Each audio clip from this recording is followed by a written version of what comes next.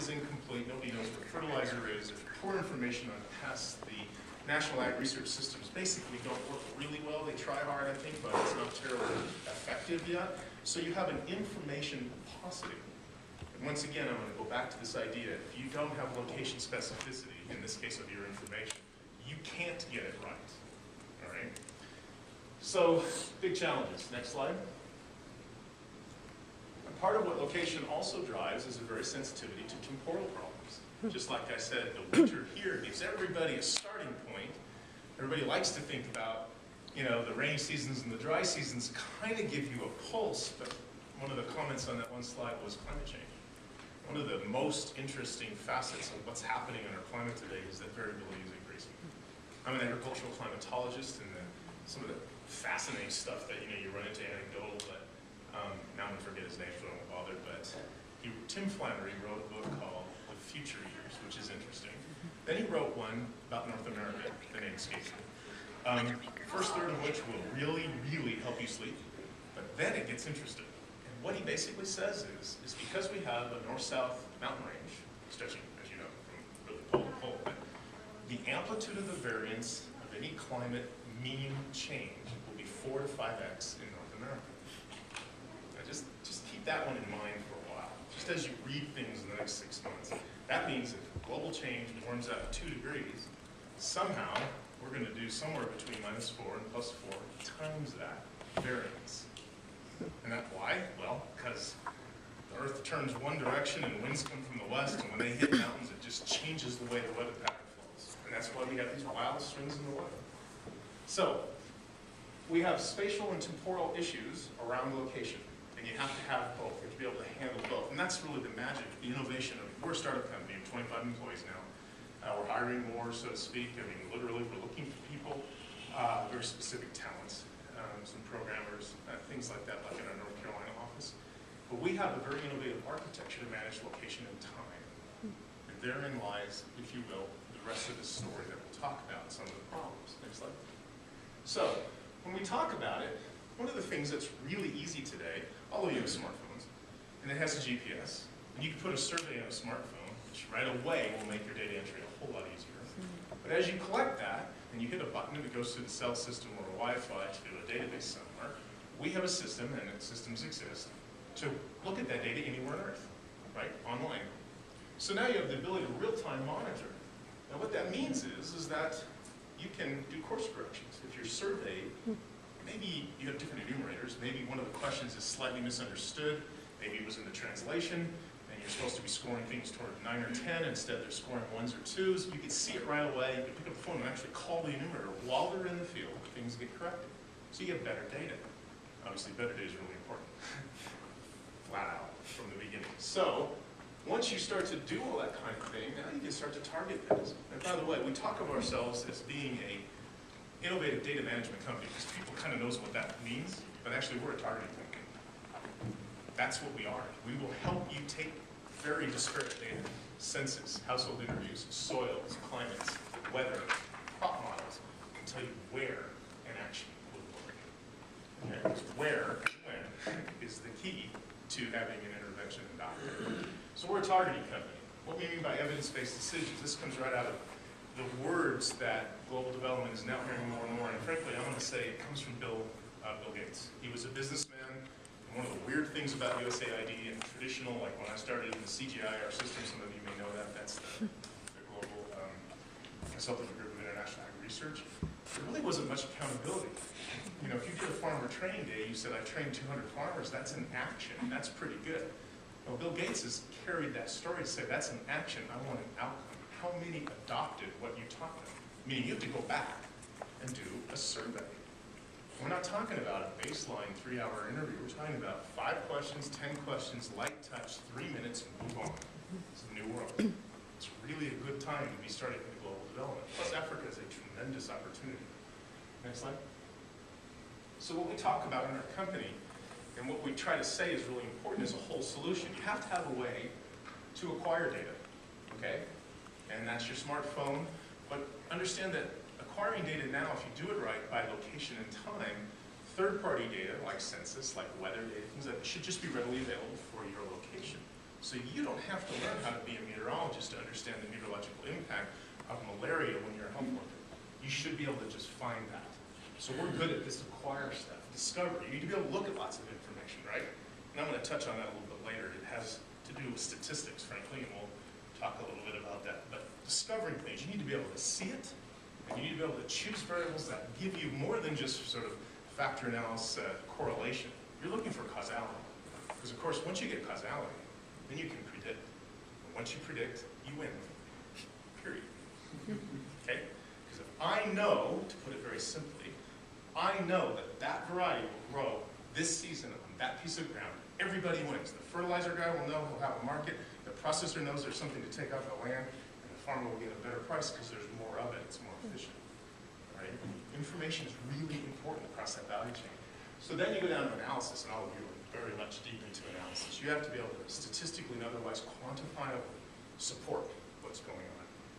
And finally, sharing. This is this idea of public, all Gates contracts, for example, say the data have to be publicly accessible when you're done. And this is important because that's the only way to leverage knowledge. And knowledge is one of those really cool things, because if you share some knowledge with me, you don't have less of it, unlike the bottle of water. And that's really important. So knowledge is sticky, leaky, and tricky, and I'll leave that to you to figure out. That's from a lecture you'll find. Not mine, that's from a thing you might find online. Next slide. So why location? And I'm going to tell you, and I think I was in a class, it was Peter? I mentioned, if you're going to collect data, you collect it with location. Just do it. You will really regret it if you don't. Next slide. So, when it comes to big data, and I'll mention sort of tweeting and other things that are traditional big data, but understand that if you collect location, you can derive all kinds of data from it. You don't have to know and ask the farmer, how far are you from the market? You don't have to. You can ask him if you want to, but you can calculate it. Because if you have the road network and where the markets are, you have the GPS of the farm, it's that far. So you can derive all kinds of information. You can tell, you don't have to ask him how much it rains. I mean, give me a break. How much does it rain where you live? I mean, these are silly questions, really, because you can go get that data, all right? Then what happens is that contextual data is actually a source of causality. It's a source of those correlations. It's a source of information. I mean, everything from the fact that you're in this position on the landscape, particularly when you think of aspect in the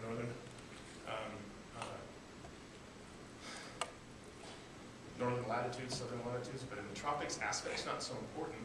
But clearly where you are in the watershed is. If you're downstream from something, it's useful to know what it is. So location gets to be really important. And it's not so important because you're going to learn GIS. I wouldn't even recommend it. That's not important. There are people who are good at that stuff. I've learned to hire them. I used to be good at it, but I've long since forgotten.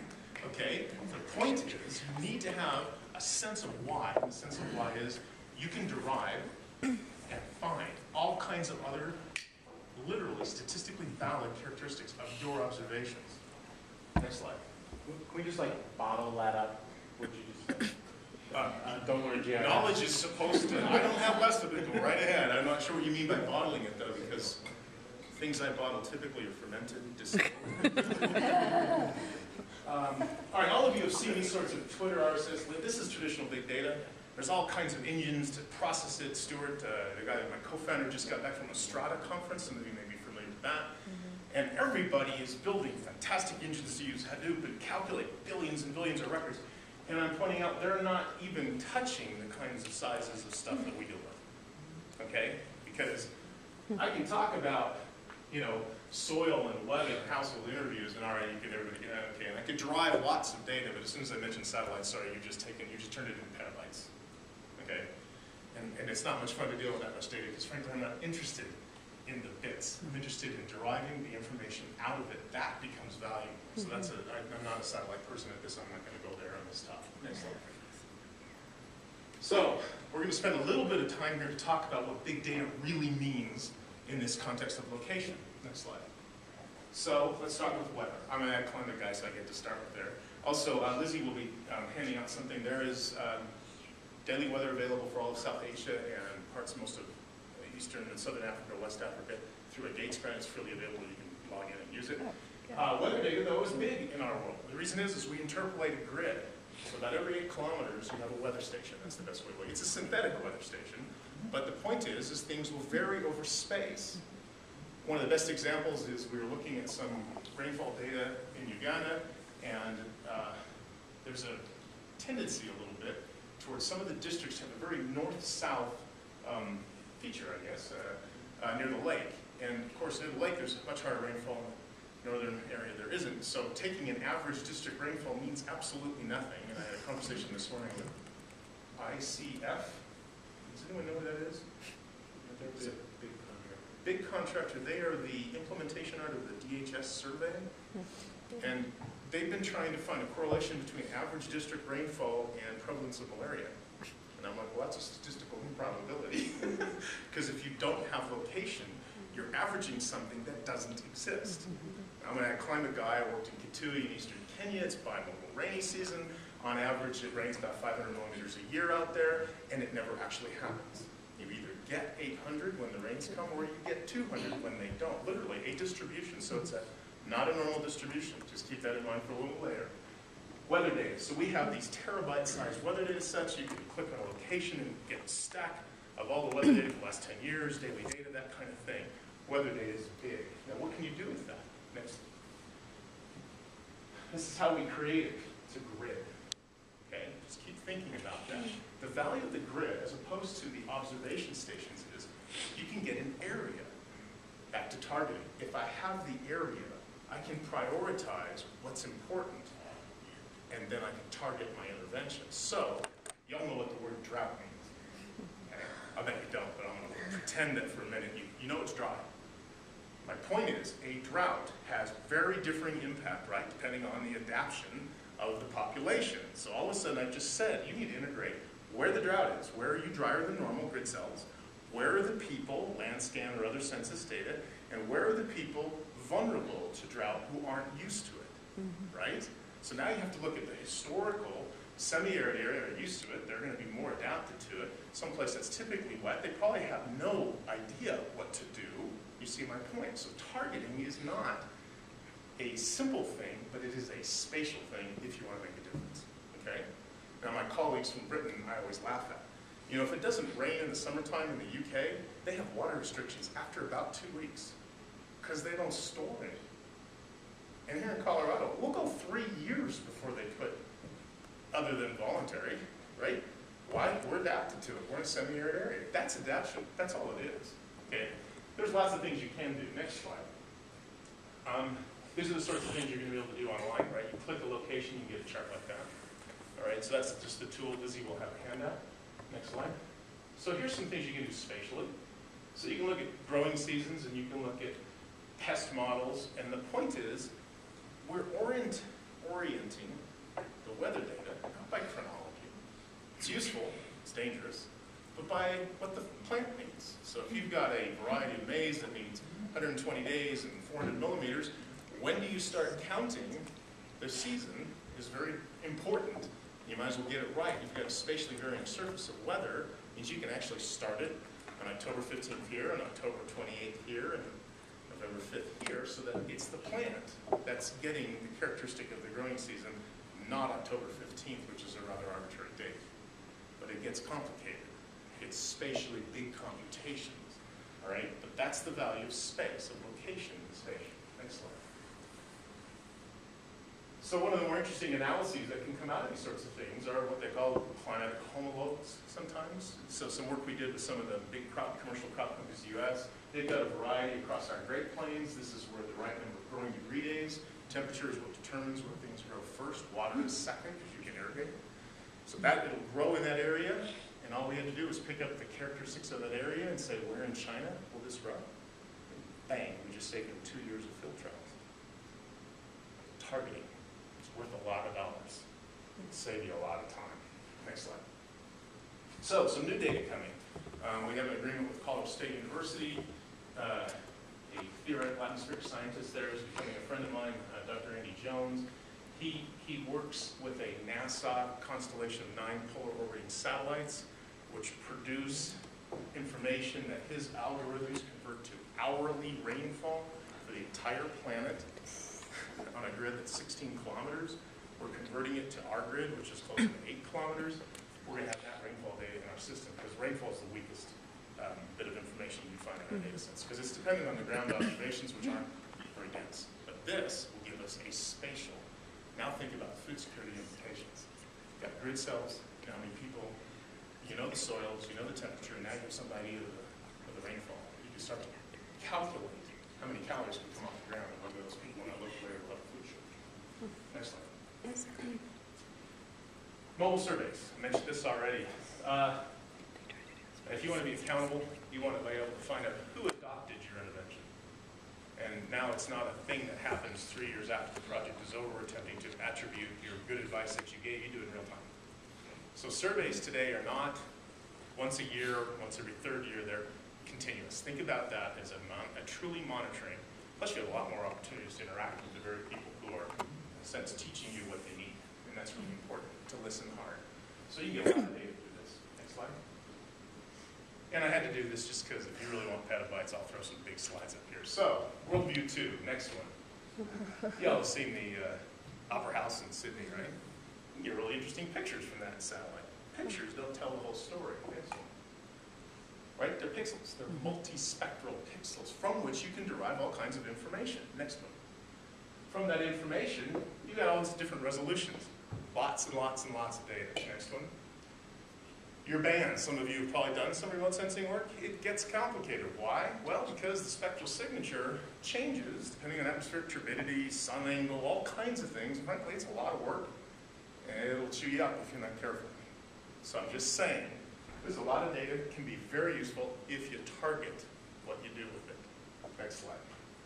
So, one of the projects we tried last year, it is, from a research perspective, absolutely capable of doing this. Mind you, we were looking at swimming pools in Southern California, so this is definitely marketed. Point is, a satellite can tell you whether the water is the right organic mix in the water to breed mosquitoes. So guess what? If you can find mosquitoes when they're still in that stage, they are CIA. This is right out of Bob Novak's papers, concentrated, immobile, inaccessible. Okay? You can kill them. You can put a larvicide in there. You can put fish in there. You can do something. But once they come out, it's really hard to control mosquitoes. That's even in urban environments. Next slide. So we know that mosquitoes in particular are a big deal in Africa, and this research is driving toward the capability of using satellite remote sensing to identify probable locations for where a larvicide treatment would do or be more effective. That's not a commercially possible thing to do that. It's just the satellite image is too expensive, it doesn't come fast enough, it's way too much data, it's just not there yet. But these are the kinds of very interesting leading edge things that are being done out there. Next. So we know this. You have this gargantuan package of siloed data. What stitches it together? Come on, all of you should chant it. Location. Thank you. Someone over there will tell you right now, guys. This has been my life. I don't know why, but when I was a little boy, my dad's a geophysicist. I had maps all over the house. My head does a really interesting. I can look at this stuff and it makes sense to me from when I was little. This has made sense to me from the beginning. What I mean is that all of that data is context. And that context is the causality. Somewhere in there is the clue of what you need to monitor. Think of index. What's the other word we use? Come on. No, you know, Gates wants a list of indicators. Everybody wants indicators. They want something that's relatively easy to collect either the attributes of and calculate the indicator. And my kids are accusing me of this lately too. It's really interesting in my head. The indicator, but the point is, if you get the indicator right, it indicates. It's exactly what you're looking for. It's the Dow Jones. It tells you something about what's going on that is actionable. Now, there's lots of indicators out there that are hard to get at. Some are easy to get at. They're not very interpretable. My point is, if you start using location, you start connecting it to all this other stuff, the probability of getting really actionable things that are useful in that location, that area, for that moment in time, will work. And those indicators should change seasonally, right? And they should change and be different for different geographies, absolutely. Different populations, different problems, different soils, different culture, ethnic groups, different everything. My point is, indicators are a good idea But if you're not looking at how they vary over space and time, you're going to get frustrated because it won't statistically work everywhere. Next slide. So, two big categories of challenges in the big data world. We'll touch the first one first. There's 3 slides. I don't know that much about this, but I'm going to tell you what the big challenges are, and then we'll touch a little bit on the statistical problem of geography. Next one. So we've got some technical challenges in big data. I mean, how do you handle real-time with Ushahidi and tweeting and things that are fast, and weather and derivative data and satellite imagery? How do you handle things like statistical science that isn't ready for location? And I'm going to touch on that a little bit more deeply. And how do you leverage that to actually push it back to the very people who are collecting it? That's actually a brilliant model, always. If someone's sending you something, what if you send something back to them? That's a good trade information, right? So next slide. We know that the problem with Hadoop, some of you know what Hadoop is, right? This is this massive nodes of calculation. The problem is, as soon as you put geography in, location x1, if it's in a different node, will never find proximity. Its spatial nearest neighbor in form. Now there's technical ways of going around this. You multi-pass, you do a lot of things, but you're talking about massive calculations. So this is something Stuart presented. He's saying, hey, we need to, in the big data world, we need to start accounting for location. All right? Next slide.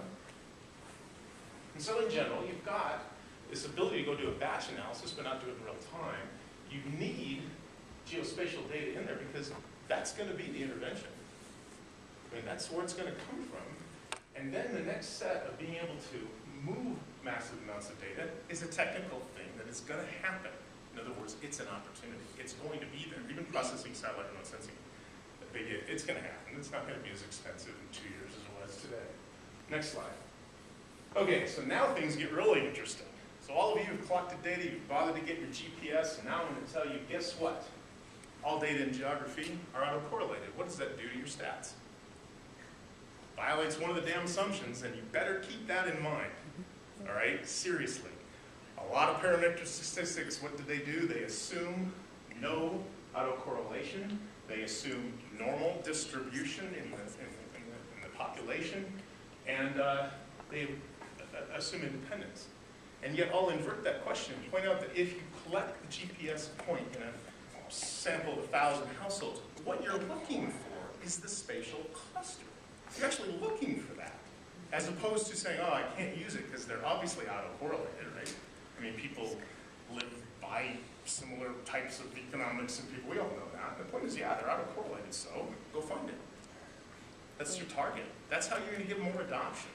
If your solution works for families with small children of a certain income type, certain landholding type, in a maize, rice, wheat, doesn't matter which ecosystem, if you find it, they'll adopt it better. But you have to be willing to visualize your data. You've got to look at it, and that's the point. That clustering is actually the signal you're looking for. And by the way, there's a lot of noise in big data. Lots of noise. So when you start mapping and using analytical results, look at your data. Next slide. So looking at your data. So I took all those grid cells and I said, okay, let's calculate a really massive words cluster analysis, which I get to date myself. When I lived in Nairobi, we had Pentium 100 computers. It took 5 days for SAS to run a Ward's various cluster analysis. 76,000 cells in about 62 hours. My laptop will now do that in less than 2 minutes. So, you see this yellow block over here? The one kind of just above where my hand is? You notice there's a black line right through the middle. That's a political administrative boundary. So, in geography, if you're going to start using geography, which I am saying you need to, if your experimental unit is bounded by a political boundary in an arbitrary administrative line, you will find, for example, that the coastal province viewed that little bit of yellow agroecological type as not very important to them, and central or eastern province, which is where Patui is, did the same thing. And they missed a huge opportunity to work together because they don't, right? Different political, they don't. The point is, the agroecological, the bioecological may actually be more important to experimental design than the fact that you're working in Kenya. In other words, you need to pay attention to the boundaries. You need to include that because a little cooperation between what otherwise never communicates can go a long ways. But your experimental unit is very important. When once you plug location in. Okay, next slide. So temporal, this is going to be more information than you want, but it turns out that if you're going to breed hybrid rice, one of the first things you have to do is you have to, unlike maize, where the male and female flower are separate, so if you want to force the pollination, you just cut the top off one of them, rice sits together. So they put genes in that are sterile at certain temperatures. So if you're going to create